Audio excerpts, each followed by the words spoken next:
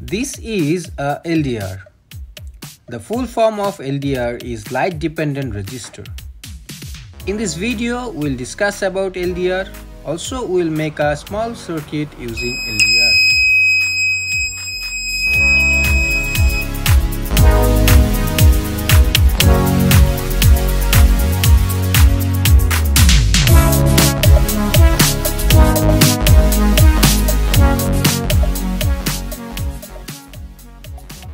LDR comes with different sizes. The applications are same for all sizes of LDR. Just the difference in limit of resistivity and the power that it can handle. It's count on millimeter scale. Here you can see some example of different sizes of LDR. Here is the graphical representation of resistance and luminance. You can see with respect of increased lights, resistance decreases and vice versa. This is the symbol for LDR. Let's see how LDR works. When the light falls on the photoresistor, some of the valence electrons absorb energy from the light and breaks the bonding with the atom. The valence electron which break the bonding with atom are called free electrons.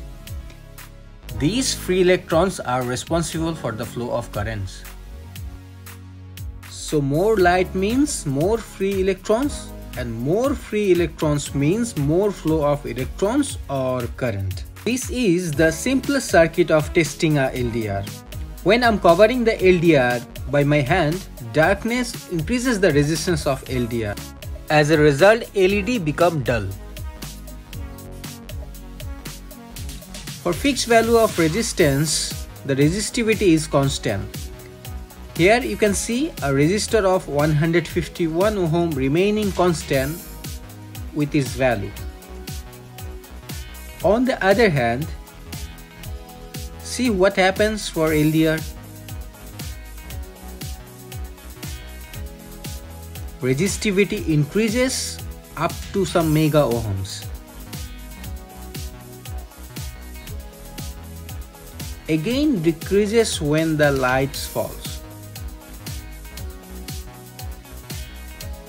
Now let's make a laser security alarm system with LDR.